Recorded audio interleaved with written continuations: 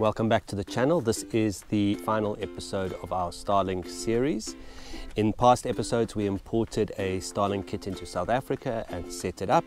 We then mounted the dish itself onto the vehicle and did a 12-volt conversion and installed everything inside my Land Cruiser. At the end of the last episode I said I was going to give Andy a call and we'd pop up the mountain to test the system, but I didn't get a chance, so now I've actually driven to northern Botswana where I'm currently camping, and I thought this would be a good time to test out the system and see how much savings we get from running directly off 12 volt as opposed to running through the inverter.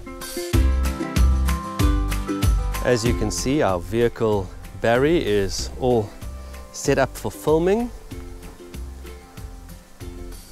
Filming door is on, fluid head is mounted, got audio rigged up and everything. And if you have a look here on the roof, you'll see I have the solar panel and the Starlink dish. And it's been working like an absolute dream. You'll also see, if you look very carefully, there's some elephants under that tree over there. We're currently filming in Botswana. Unfortunately, at the moment, we're not allowed to post any of the wildlife footage we're filming, but hopefully at a later date I'll be allowed to, and then I'll make some behind the scenes episodes of these trips. Andy's not with me at the moment. There was a bit of a mess up with the film permit, so I've replaced him with new Andy. Say hello, new Andy. Hello. New Andy's younger and faster. I'm not expecting the savings from running off 12 volts to be very high, because the Starlink runs at 57 volts, I think. So the conversion from 12 to 57 volts is already quite a big jump. But we'll see. I mean, there's certain overheads that from running the inverter that we will save.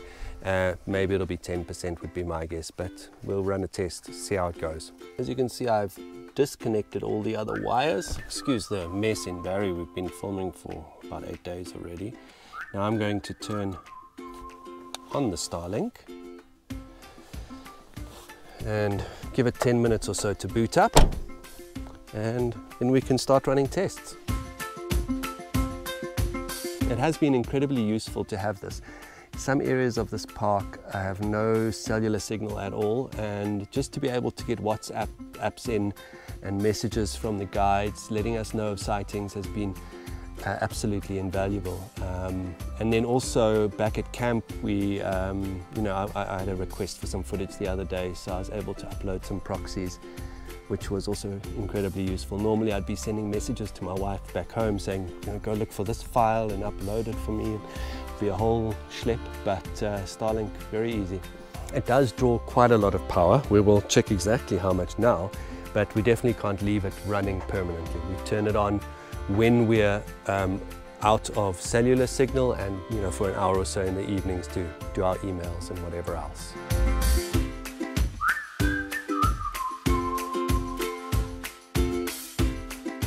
There, Jordan's making us some Noodles. 2-minute noodles for lunch. Very nice, thank you, Jordan. So what I've got here is my third lithium battery. I've got one in the trailer that runs the fridge and everything else, one in the vehicle, and this one I move between the trailer and the vehicle.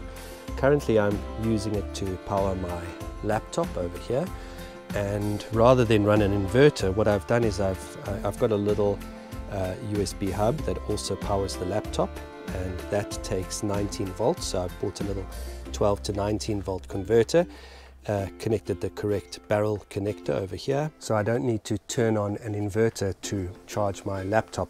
This saves quite a lot of power in this case, because the laptop doesn't draw much power, so the overhead from the inverter will be more significant in this scenario. The Starlink pulls sometimes over 100 watts, so the overhead from the inverter will probably be less significant, but we'll see the results once I've completed the test. So what I think I'm going to do is start on 12 volts, test the power draw for 15 minutes, then move over to the inverter, do another 15 minutes, back to 12 volts, 15 minutes, inverter, 15 minutes. All right, so opened up YouTube. I'm now streaming. Before we begin today's episode, Let's just mute Matt. So here we are watching Ridiculous Things 4x4 YouTube channel in the middle of nowhere. I'll leave that running in the background. So my plan now is to screenshot the exact amount of juice in my battery, and then to start a 15-minute timer. See, we get up early in the morning when we're in the bush. Timer, and we want 15 minutes, and there we go. Now we just wait.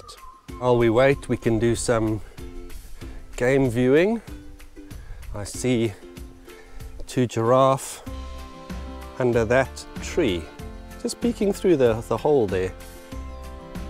GoPros are not ideal wildlife cameras though. Let me see if there's some sort of zoom function. Oh dear, that's max zoom. And they're still tiny. And in reality, I don't know if you know this, but giraffes are massive. Oh, it's very windy. I hope this audio is coming out. I'm going to walk a bit closer. But, you know, don't want to disturb them. They're very happy there under the tree. And there was a whole herd of elephants here earlier, so I won't go too far from camp. By the way, I have a fantastic new camping trailer from Metalian, but I'll show you that in the next video.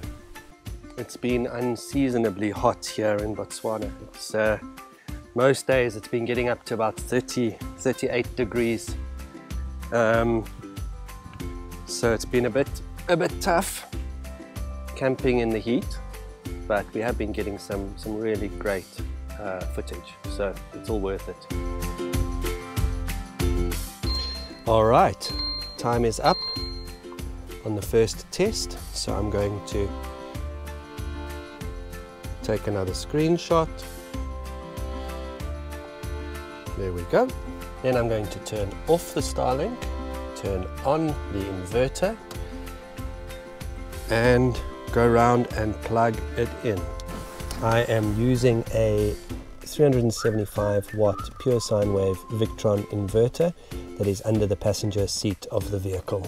And we need to find somewhere in here my multi-plug that runs off the inverter. Unplug, sorry about this, I need both hands. Unplug everything else and plug in the Starlink power adapter. And go around the back here. Then we're going to unplug the Starlink router from the 12 volt supply, well, the 12 volt adapter, and plug in the 220 volt adapter, and it should then boot. Let me just check if the little light comes on, and you can see it's booting now. Now we just wait for 10 minutes for it to start up, and we can run test number 2. So we've got a whole herd of elephants now right by our campsite. Here's our trailer tent, and there they are. They're just coming under the tree there. Some tiny babies in amongst them. I don't want to go too close because I'll scare them off, or they'll scare me off. One of the two. They do often come past here, heading down to the water. There's the tiny baby there. Ah, and at the front, if you look just behind the matriarch there, you can see another very small baby sticking very close to her.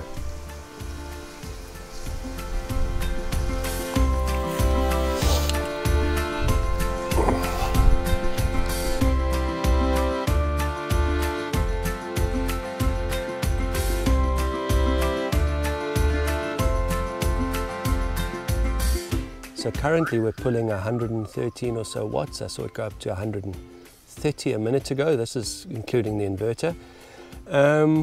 Sometimes it goes down to around 50 watts. It seems to fluctuate quite significantly. It's really hot. All right, the Starlink is back online, and for this test we are going to be watching a video by Camera Conspiracies. Probably probably the best wildlife YouTuber out there, so follow him if you don't already. I'm going to do exactly the same thing. Start a timer, take a screenshot of the battery status, wait for 15 minutes, take another screenshot, then I'll flip it back to 12 volts, do the same thing again, back to the inverter, do it again. I'm not going to film all of that, it's too hot. I'm going to sit and have a nice iced glass of water, and I'll come back when I've got the results.